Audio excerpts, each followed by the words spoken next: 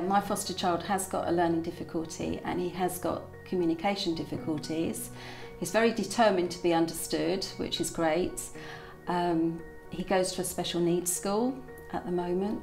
I also come from a background of special needs as well, so that's something that I've got a real heart for anyway, just to help children with disabilities and just to see them make progress, really, to make, see them become more independent with their skills.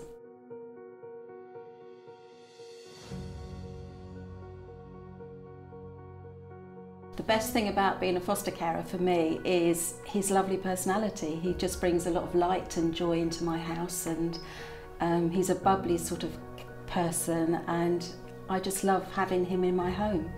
And he's also part of my family as well, so it's really nice that they get to be with him and join in with all the fun games that he does.